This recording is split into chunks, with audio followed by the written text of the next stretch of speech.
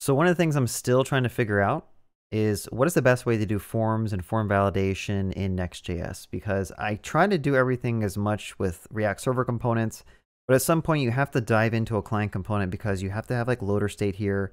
You might want to show some type of message here that says what fields are wrong. You might want to add validation errors to all your fields. Maybe you want to show a toast and have that pop up saying, please correct any form fields. And I've tried different things. I've tried just next server actions with next safe action, which is a library I talked about in a previous video. I've tried just using use form hook and just using the Zod validator with that. But there's another thing that I want to kind of talk about in this video, and that is using something called conform. So conform, I think, was originally for Remix, but overall, I've been getting a lot of suggestions that I should try it out, and this is the video where I'm going to try it out. So the first thing we're going to do is we are going to kind of understand the next.js walkthrough. They have some examples of how you can use the next.js.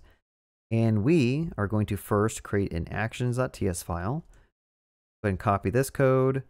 And I'm going to go and make an actions.ts. Paste that in.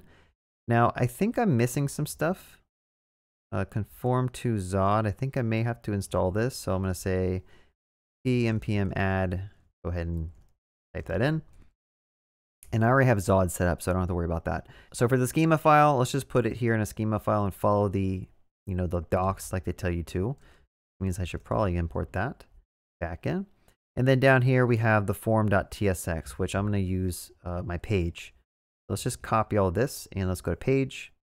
And we're going to go like this. We'll say export default. We'll say other page. And what is this complaining about? So it can't find conform to React. Do I need to install that? Didn't I just install that a second ago? And then login and this, so let's delete those and we're going to auto import those. This should come in from the actions. The schema should come in from there. And what is this? React DOM use form state. I'm not really sure how to get the canary types fixed. I'm sure it's something simple. So leave a comment if you're smarter than me, which you probably are, and you can let me know. But otherwise, I think it should still work. So let's go to the page. I'm going to click login. And notice that when it validates, it puts required underneath these fields.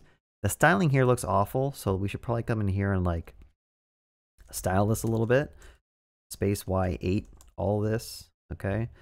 Here we go, a little bit of spacing. And then for the error fields, let's just say here, I'll say class name, text of extra small, and then text red of 400. Let's try that out. And then also I'll say like container mx auto. That should bring it in a little bit. Okay, that's good enough. Now, when I type into this, let's just type in like webdevcody@gmail.com. Go to the next input. Notice that that automatically clears out. Same with the password. If I unfocus this, it'll clear out. And then when I submit it, notice that worked fine and it called the action, which just redirects back to the dashboard. So my first thoughts, this is a lot less code than what I've seen with my other Zod forms. Like I do believe I have like a delete account button, which if you look through this code where I'm using like Zod, this is what it looks like. I have like a form and then I have like this thing that has a form inside of it and then I have like a form field and then I have to take the field information here and I have to like spread that on the input. It's not the best developer experience. Like, and then up here we have like this use form. We have to infer some stuff and pass in the schema. It just feels kind of gross, but it is what it is. If this is what you want to do with like React hook form, this is kind of the approach that you take. And if you're following with ShadCN, this is the form component that they're going to tell you how to do it with. So I've always been kind of hesitant about like, is this really like the way we should be doing forms? Because it just feels kind of gross to me. Versus if you compare it to this feels a little cleaner to read through. So I will give it this. I think conform has a nicer look to it. Granted, most of the stuff that you saw on the other page, like that was just abstracted away. Like form message is an abstraction away from some type of shared state that's probably inside of this form field component. There's probably like a provider that's being used to set some state so this thing can load it. Versus this, all the state you need is just going to come directly back from fields. Now, some other cool stuff is that you can change when stuff like revalidates. So let's just say like on submit. So if you want to change it to only revalidate the forms after you submit, you can do that. Let's just go back to a new group. Actually, no, we need to go back to other. Let's go here. I'm going to go ahead and log in, type some stuff in. And now notice that when I unclick, like stuff doesn't revalidate, which maybe that's something that you want for your use case. I don't know. But now when I click login, Okay, this actually validated. It says Gmail's required. That's pretty nice, but one thing I don't like is there a way to get a loading state? Because when I click on the login button, I'm not seeing any type of spinner, which makes sense because like they were using a button over here. Let me find out where they're using the button. Where does this button come from? This comes from... Yeah, I don't know. They got a random button here, capital B, but there's no import anywhere in this file to explain where that button component comes from. Okay, so you still end up having to like probably go down here and like create a button for the form loading state. So I'm going to say function button, and then we're going to say const use form status. Use form status is another one we need. Go ahead and import this. It's probably going to complain that it can't find it. I don't know what's wrong with my project. Like this stuff should be able to get imported, but it just can't find it. Let's just import that directly from, where does that need to come from? React DOM? Anyway, this is how you do it in next.js. You can return a button, and basically if the form is currently submitting, you'll get a pending state, and then you can show a loader based on that. And for the onClick, we definitely don't want the action there. Let's just get rid of that. All right, so let's use the button like this, and this thing doesn't take in children, so we need to make that thing take in some children like this.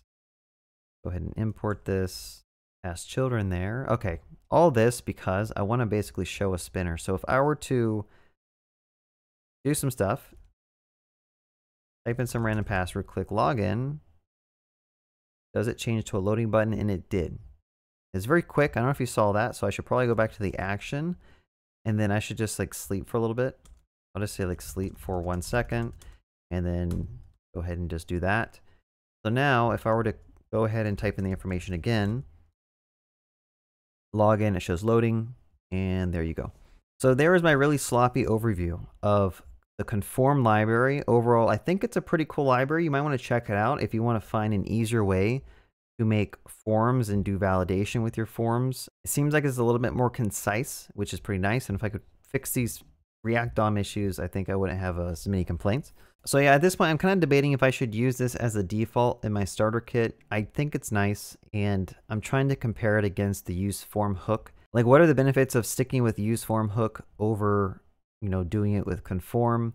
I don't really know yet. I haven't really thought too much into it, but this is another approach that you can do to form validation. And yeah, that's all I want to share with you all. So hope you guys enjoyed. Have a good day and happy coding.